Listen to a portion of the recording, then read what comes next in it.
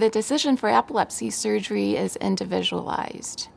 It needs to take into account and individualized to each of the patient's pre-surgical evaluations. It is not the last resort. You do not have to try all the different combinations first. For those children whose seizures start early, we can significantly impact their seizure outcome as well as neurodevelopment if surgery is appropriate. I think Mayo Clinic Pediatric Epilepsy Center is unique because each of the staff can manage different epilepsy syndromes that happen in childhood.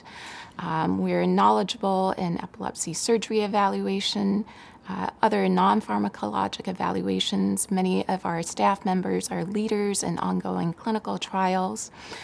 In terms of epilepsy surgery, we are one of the few centers in the country that provides 24-hour video EEG technologist support, where you do not find that in every epilepsy center.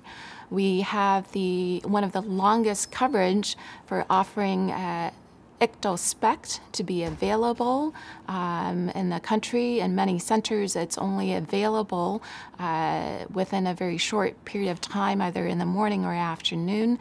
And with this Ictal SPECT test, the test is done where we need to capture the patient having seizures, so you can appreciate the challenge of trying to capture a seizure or trying to perform a test only during when the seizure is happening. So the Mayo Clinic offers a wide variety of diagnostic evaluations. We're not looking for just those children with who are candidates for epilepsy surgery. We take care of all etiologies, autoimmune, genetics. We, and specifically talking about epilepsy surgery, we have biomedical engineers here working with us to improve the neurodiagnostic evaluation, the imaging evaluation, the EEG evaluation. We're continuing improving our resources.